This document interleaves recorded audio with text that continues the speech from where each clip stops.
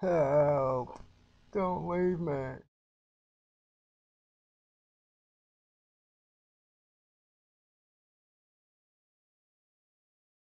Today is the 7th day since I finished uploading my last video to this channel. I had just been busy and it's just taken a bit of time just to pull myself together. I'd actually almost finished this video. It's just been getting myself around to finishing it off, so I'll try and get back on track again. Throughout this entire video, every single image here I have never shown you before. I have got a huge collection of images from sites like Chichen and Tikal, which is in this one here, but I just decided to stick to showing you only images which I have never shown you before, so we'll just go with that. And it's mainly on the fact that just how buried are these sites. I've said before, the most important information on this is why I know that these sites were covered over, because they were covered over in about 2 to 3 meters of silt and sand, yes, you know, with growth on top. Vegetation is because it would have to be, because you're talking about a sloped edge here, right? So your soil and your sand, your silt could not build up naturally slowly, and that's because it would just wash down the sloped edge in weather, wind and rain naturally. So you've got the surrounding areas of sites like this that's on the screen, and they are completely buried. Now they're always level, completely level across the plain.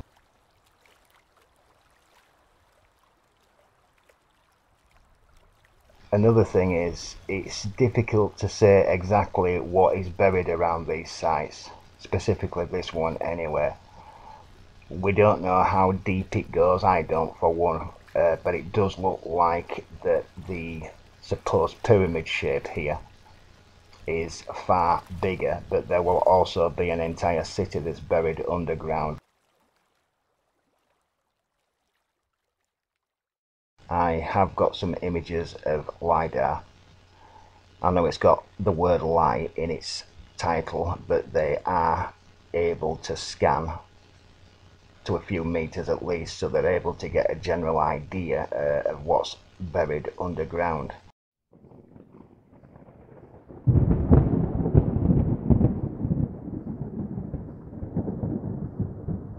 We can see here that they have spent most of their time digging up the left hand side of this image here.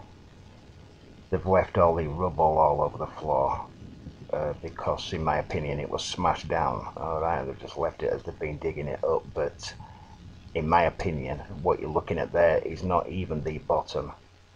I mean, at the end of the day, they can only reveal so much of these sites. They can only move so much material. They can't dig up the entire valley, can they?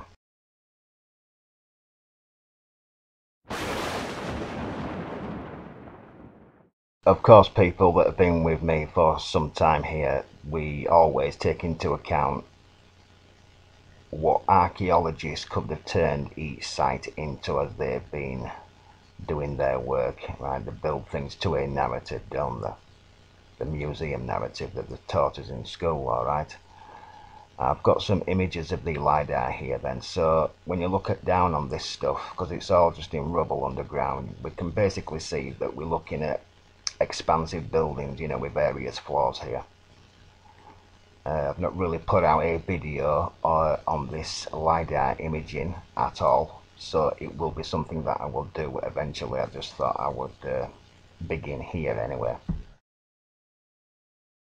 It would be nice if you could share some of my videos. Just press the share button, and for those that want to help me a little bit more, there will be a link pinned comment in the comment section.